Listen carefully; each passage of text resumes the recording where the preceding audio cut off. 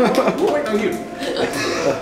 All right, well, I guess first of all, everybody, thank y'all for coming and joining us in this. This is, like Scott said, this is not just for them, this is for everybody. And it really means a lot. So I can't give credit to the first thing I'm going to say here. I actually went and looked it up, kind of thought it was a perfect thing, but it's a quote by, I can't read who it is anymore, I'm sorry, but if love comes to you in a way that isn't the norm, then at least it came to you. Not everyone is that lucky. So I thought that really was a cool thing. And then I had just one other little thing to say really quick.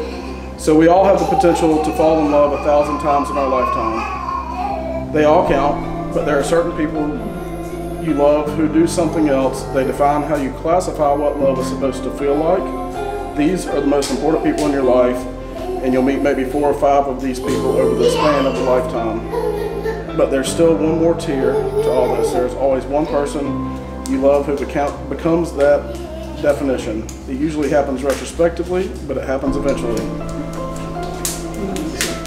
Cheers to Mom and Dad. Cheers. Amen.